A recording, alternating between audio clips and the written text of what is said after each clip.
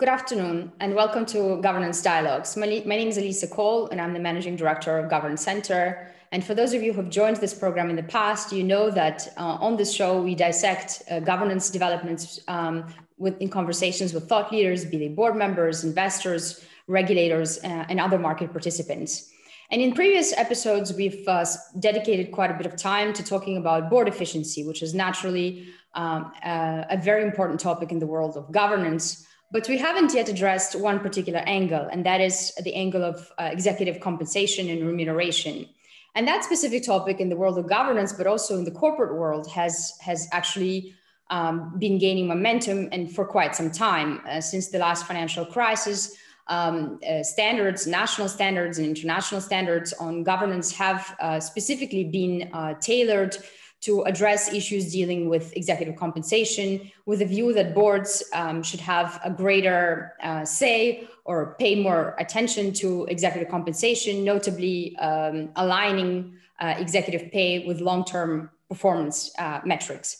And it's interesting that despite that emphasis that we're seeing for more than a decade now, evidence points to the fact that executive compensation practices have in many ways not changed all that much.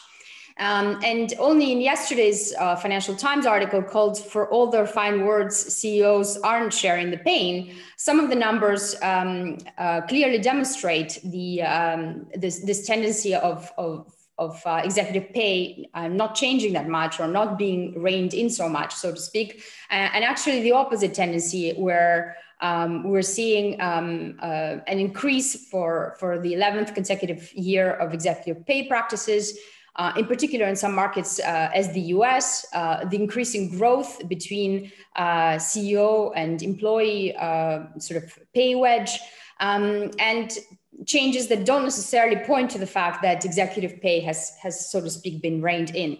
So this is, in fact, the topic that I would like to discuss today. And I've invited to this program Tom Gosling, who is an expert and a specialist on corporate governance, but in executive pay in particular, not only in the UK, from where he's joining us today, but also worldwide. So Tom, it's really a pleasure to have you join us today for this conversation. A great pleasure to be here. Very much looking forward to it.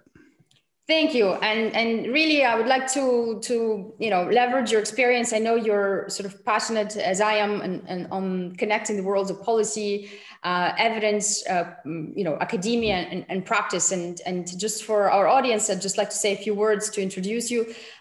You're obviously specialized on governance, currently serving as executive fellow at the London Business School. You're also on the steering committee of the Purposeful Company. And needless to say, your work leading corporate governance and executive pay area, particularly the PwC, for I think about 20 years, if I'm not mistaken. Longer than I'd care to remember. Yeah. Yes, is of course of relevance here, and you've advised a number of FTSE 100 companies on their remuneration practices. So with that being said, I'd like to really ask you your thoughts on this FT piece and really kind of in a more long-term way. Do you see that over the last, now more than a decade since the last financial crisis, have remuneration practices been addressed? What have the changes that we've been seeing and how might they be different market to market? Yeah, I mean, I think overall there's been quite a lot of change in remuneration practices, particularly in terms of remuneration design, and a little bit less change in terms of remuneration levels. And I'll maybe kind of talk about each of them, and then we can pick up what you mentioned in the FT article yesterday, which is really a kind of a COVID-related issue, I think. But if you look at remuneration design since the financial crisis, I mean, across all markets, we've seen reforms in the timescales of pay. So generally, pay is now longer term. 5 years is now very common in terms of deferral periods on pay programs. We've seen widespread introduction of clawback arrangements. We've seen strengthening shareholder powers, which have in turn led to greater use of performance conditions and tougher performance conditions on pay. And we've also seen a very significant reduction in what you might call perks, so fancy pension plans, private jets, chauffeurs, all of that kind of stuff. Those have really been cleaned up and taken out of the system. And those trends are pretty true across major developed markets. When it comes to levels, it's much more of a mixed picture. In the UK, for example, actually executive pay has declined in real terms since the financial crisis. In the US, it's continued to go up, although at a much lower rate than it went up before the financial crisis. And one of the things that we've seen a bit of is there has been a degree across major markets of convergence of pay levels. And I think it's quite important to sort of set this story of pay levels in its historical context. Because if you go back really to the 1990s, which was when pay started to take off massively in the US with greater use of stock options, the US really just stormed away as a market in pay levels and occupied a completely different universe when it came to pay levels, particularly for CEOs. Then after the dot-com crash, actually that pay dropped quite a lot in the US for CEOs. But at the same time, the rest of the world started catching up. So in the UK and Europe during the 2000s, pay actually increased very rapidly during that period. So we had this sort of period up to the financial crisis where the US was coming down, UK and Europe were coming up, and they never quite met, but there was a much broader degree of convergence. What we've seen since is, some splintering between markets. So the UK has gone from being the second highest paying market globally to kind of down in the pack a bit behind a number of European territories. The US has continued to go up, albeit more slowly. And in part, these differences in trends are differences in political context in different countries, but also differences in regulation. Interesting. I think that particularly your comments on the US and UK differences and other European markets are insightful. And the article that I was alluding to also mentioned for example, differences in CEO to employee ratios, which is something that I think it's a metric that has been, correct me if you see it differently, a little bit politicized in a sense that the whole discourse around equality has really zoomed into, taking a CEO salary, let's say in absolute terms with what you say perks, and trying to compare it to some of the lowest performing workers in the company. And to some extent, I can see the logic kind of from an equality and social perspective, the logic behind doing it. In other ways, in terms of measuring CEO compensation, one could say, how meaningful is doing that and showing these various differences. So, I'm curious to have your views on evolutions in different markets, as you already alluded to, UK versus US versus other European countries. And if you can even go to emerging markets where I think that the situation is completely different. Yeah. Yeah, I'd agree with that. And I'd say, there are regulatory and cultural differences, and obviously there's a relation between the two because cultural differences in part determine what regulation gets put in place. But you mentioned that FT article this morning, and maybe just focus on that particular issue to get into this discussion, which showed that executive pay levels have continued to go up in the US last year despite COVID, whereas actually in the UK they dropped last year. And, one of the reasons behind that is that, a number of US compensation committees did some sort of resetting of plans as a result of COVID, which might have been adjusting targets for COVID, or given that stock options were underwater, maybe making new plan grants. That has been virtually impossible for remuneration committees to do in the UK. And one of the main reasons for that is actually the regulatory differences that there have been, because although both the US and the UK now have say on pay and have had that for over a decade, in the UK, shareholders get a binding vote on the remuneration policy, which sets out in some detail what remuneration committees are legally allowed to do. Whereas in the US, it's all still advisory. So remuneration committees can't just sort of make it up as they go along in the UK anymore. They really have quite a tight set of boundaries within which they have to work. And through the Shareholder Rights Directive, that has now moved out into the rest of the EU, that broad framework that we have in the UK. And I think there's also a cultural difference, because certainly very much in Europe, the feeling has been, everybody's suffering through this pandemic, and it's absolutely right that executives should share in that pain, right? So the fairness narrative is really, really important. I would say that in the US, and actually I think that this is probably a little bit more true in many emerging markets, although it's a little bit dangerous to use emerging markets as a kind of a catch-all term, as you'll know. But I mean, in the US, there's much more of a culture that says, actually, this period is a transformative period for business, right? The impact of strategic decisions that leaders make now is probably bigger than it has been for a decade or will be for a decade. And therefore, great leadership and motivating and retaining great leadership is more important than ever. And that narrative tends to hold much more sway in US boards than just a simple fairness narrative. And so that cultural difference, combined with the fact that, frankly, US boards have more leeway around what they can do because it's just advisory regime there, has meant that actually the responses to COVID have been quite different. And, and it's difficult to know who's right here, right? Because from a social perspective, you say, this inequality isn't something that can be ignored forever, right? I mean, you feel that there's a price to be paid for it at some point. But on the other hand, you kind of look at the performance of US versus UK companies and you kind of say, well, maybe they're getting something right over there in some respects. Now, whether that's due to the pay system, I think we could overstate it. But, it's a really fascinating difference. And Europe, I would say, European territories are, a little bit closer to the UK in that philosophy. But emerging markets, many territories, still much more much more in a growth phase and more entrepreneurial phase, and are a little bit closer to some of the US attitudes, I'd say.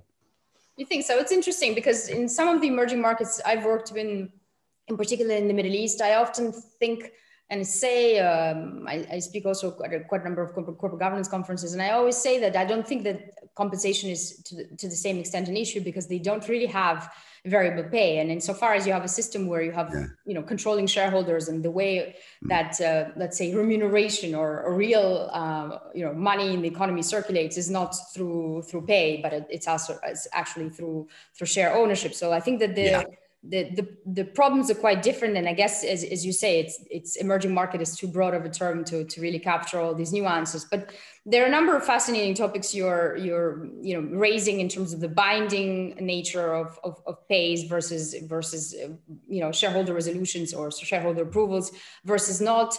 And also the role of remuneration committees, which is also, it's relatively, if you take the history of corporate governance as a kind of in a long-term way, a relatively new construct. And from if I hear you correctly, what you're suggesting is that the corporate governance regulations or laws, where they are actually more of a law, have had a greater impact on, let's say, addressing pay than, for example, let's say structures at the level of the board, like remuneration committees, which might operate differently depending on the legal framework. Yeah, so I think both have had an impact. So I think, my career has pretty much sort of matched the kind of emergence of remuneration committees as a separate entity. So I've sort of seen how it's emerged. And I would say that as that sort of process has matured, the greater independence of remuneration committees, is real. I mean, they are much, much more independent than they were 15 years ago. And so that has made a difference anyway. And say on pay has made a difference. But you are right that, the legal constraints that remuneration committees face in the UK and now Europe do make a difference. And you can argue whether that's a good or a bad thing. I mean, I think that it's meant that remuneration committees are definitely more constrained, but it's also meant that they play much more by standardized proxy agency rules. And it's not clear so much now that remuneration committees are able to use pay in a way that's tailored to company circumstances. It's become much more sort of a standardized kind of hygiene factor. So I think there are pluses and minuses of that. I mean, if your overarching goal is for pay to go down or not go up as fast, there's no doubt that wrapping it up in all sorts of legal constraints meets that goal. If your goal is to use pay as a mechanism for supporting better company performance and the benefits that brings to wider society, then, I think that some of these stricter regulations come out less favorably in the analysis. I agree with you. And this is why I've actually invited you to this program, because I find your approach is quite nuanced in looking at, what are the policy priorities, because the if that you mentioned is important. What is the ultimate objective? Is it social equality? Is it better corporate performance? And to what extent are these objectives finally fully reconcilable? Because often, in the discourse that we see in the corporate governance world, everyone wants to say that, greater diversity leads to greater performance, lower pay leads to better performance. But, as you point out in some of your recent thought pieces, that the devil is in the details. And actually, I'd like to come back to this point of social performance and ESG, which, has become probably the most fashionable acronym in the last year. And again, come back to this FT piece, because there was an interesting data point in there referring to 19% of companies worldwide now trying to tie executive compensation to some sort of ESG metrics. And when I say some sort of, exactly that is perhaps the issue, because as we all know, the kind of metrics company use in defining ESG can be very different, not only based on sector, but many other parameters. And I know you have views on that. And I would like to ask you, to what extent you think that executive pay should be, in fact, tied to ESG parameters? Is it a good idea? Yeah, I mean, so this is another one of these areas where I have a slightly sort of countercultural view, because definitely the zeitgeist is that, we want more ESG, therefore we have to pay for it. And we just did a big study on this, actually, at the Centre for Corporate Governance at London Business School with PwC that looks at how to think about a framework for linking pay to ESG. And first of all, I suppose it's worth pointing out that this is happening, right? So more and more companies are doing it. In the UK and the Netherlands, it's actually more like half of companies that are now linking executive pay to ESG. And so in certain territories, it's moving ahead very fast. And we're also seeing changes in what is being linked to ESG. So, for some years now, people have linked health and safety KPIs or employee engagement KPIs to pay. But we're now seeing the emergence of new ESG measures, most predominantly climate goals and diversity goals. And those are the ones that we're really seeing as being the newcomers in the sort of pay debate. But I'm just going to start off with some of the risks around linking ESG to pay before finishing maybe on a positive note on what some of the benefits might be. I think the three big risks are, first, that you can kind of get yourself into a situation where you hit the target but completely miss the point. And one example of that is if you take banks and ESG targets for banks. If a bank has an ESG target about reducing the carbon footprint from its own operations, that's kind of irrelevant in terms of banks' role in climate change. Banks' role in climate change is all about financing. Right. So one problem is that you can just get these ESG targets that somehow just don't align with the firm's critical impact on ESG. I think the second one is that you can distort incentives. So by putting one aspect of an ESG measure in incentives, you can distract focus from the other areas. And in fact, evidence shows that you can crowd out intrinsic motivation as well. I think the classic example of this is diversity, where people are falling over themselves to put board diversity targets into pay plans, whereas we kind of know that that's sort of irrelevant to actually making progress on diversity. And it's what's happening more broadly through the organization that really counts. And then the third risk is around calibration. Does anyone really know how tough these targets are? And, we know that non-financial and strategic targets pay out 10 to 15 percentage points higher than financial targets on average. So I think there's a real risk that more ESG in pay just ends up meaning more pay. So, so there are some big risks that we need to manage around this. And I suppose the final observation I'd make is that we have this sort of very strange relationship with CEO pay, because on the one hand, we sort of blame it for all the world's ills, and then we seek to use it to solve all the world's problems. So we're trying to sort of turn this sinner into a saint. And I'm just not so convinced about that. And this idea that by using ESG pay targets, we can get these nasty CEOs to sort of focus on ESG when they wouldn't have done otherwise, it just shows a complete misunderstanding of how governance works. No board is going to set ESG pay targets that aren't aligned with the company's strategy. So they're not going to use pay as a way to get the CEO to do things that the CEO doesn't want to do. Pay follows strategy. So I think we hope for far too much in relation to linking ESG into pay schemes. And there are significant risks of it actually not really improving matters and maybe making them worse. But let me finish with a positive, right? Because I've been kind of negative about this whole thing. When I've spoken to organizations who passionately believe in the benefits of linking pay to ESG, overwhelmingly, it's nothing to do with the CEO. It's all to do with mobilizing action through the organization.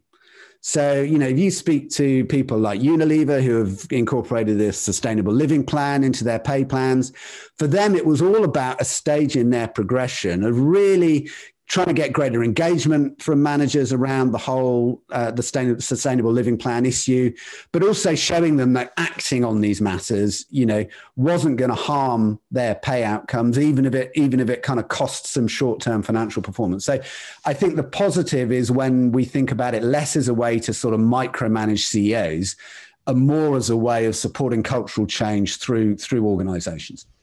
I think it's interesting, and as you say, it's an unorthodox approach today, because there is this kind of bandwagon tendency to want to say, let's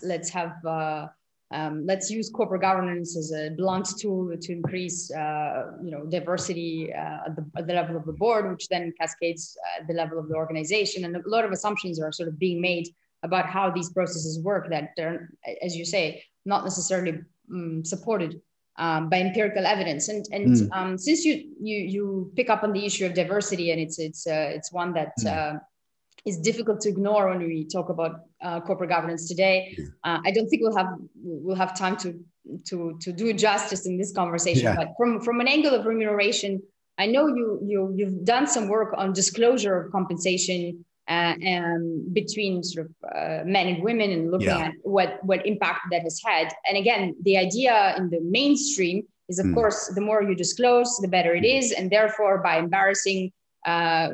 revealing embarrassing gaps, these gaps are therefore closed. But it seems that you also have evidence that shows that is not always the case, correct? It's not always the case. Although I have to say, I think a lot of disclosure around pay has backfired. I think that's clear. I think this is one example. The disclosure of gender pay gaps, I think on balance has had a benefit, actually. Even though it's an incredibly crude measure, and you can definitely criticize it for what it shows, it's also quite a clever measure, because it hones in on the really key issue, which is not really about like pay for like work. It's about the differences in representation at levels within organizations. And there's no doubt that the embarrassment factor has caused boards to place more emphasis on that question than might have been the case otherwise. I think the problem is that when you look at what's necessary in order to shift that metric over time, it's really, really tough to do. So, if you take a bank, for example, part of the pay gap is driven by the fact that a lot of the high earning investment bankers are men, but it's also driven by the fact that a lot of the people that work in branches are women. And it's, and some of these changes will take a massive amount of time to shift. And so in a way, I'm quite happy that light has been shone on that issue. And I think pay gaps can do that.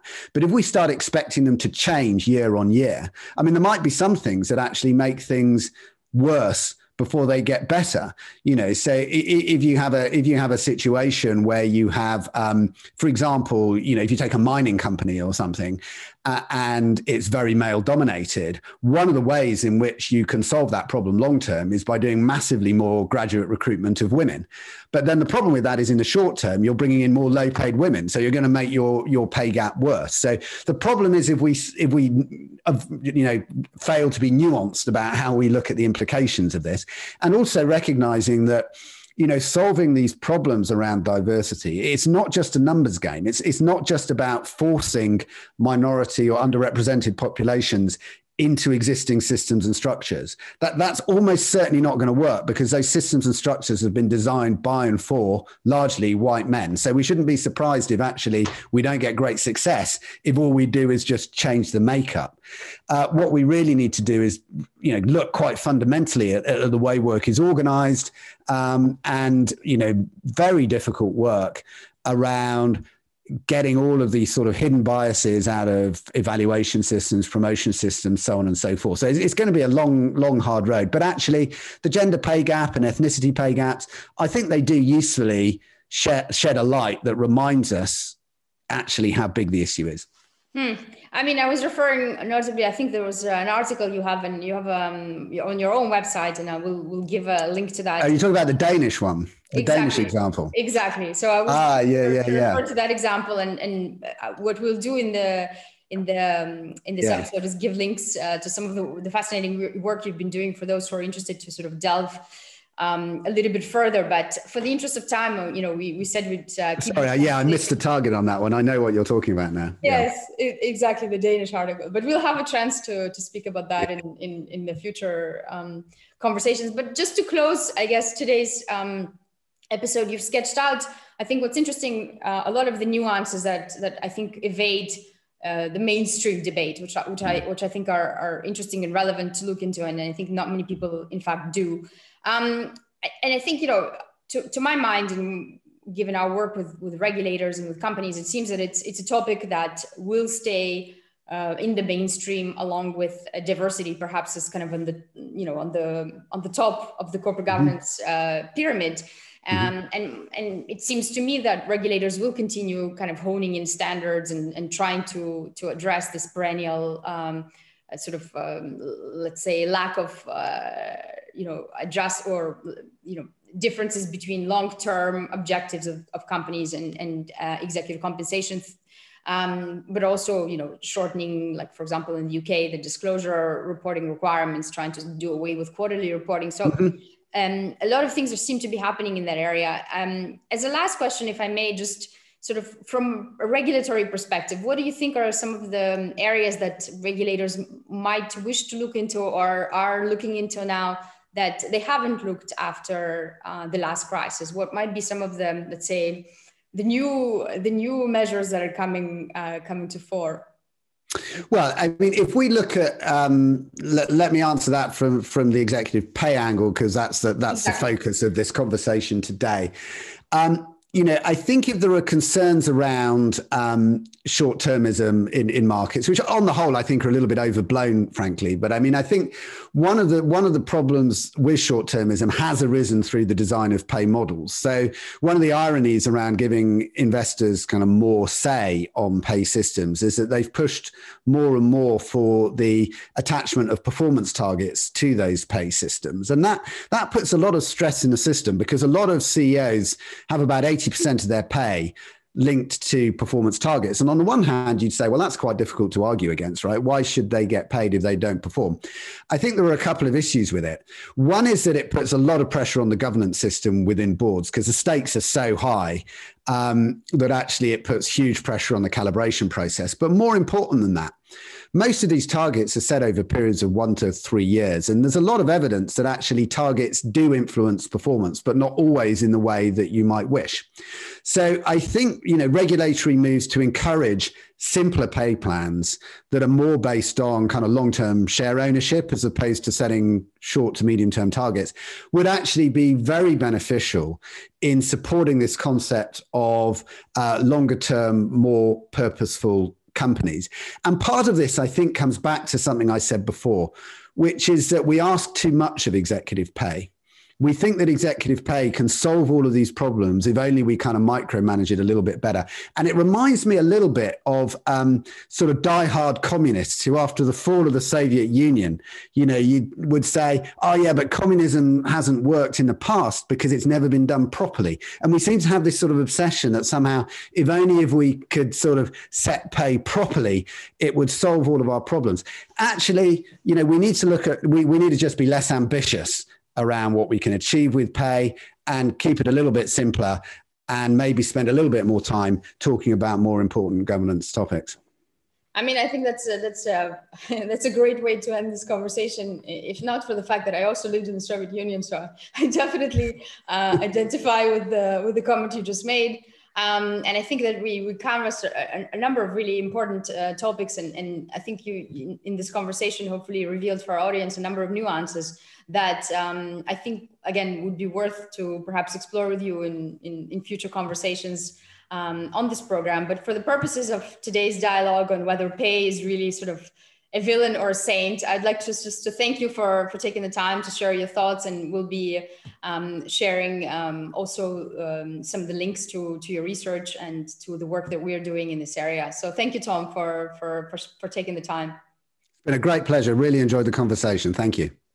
Thank you. And for our audience, we'll be following this episode with other slightly related conversations on long-termism and loyalty shares and dual class shares in the following episodes of this program. So thank you for joining us today.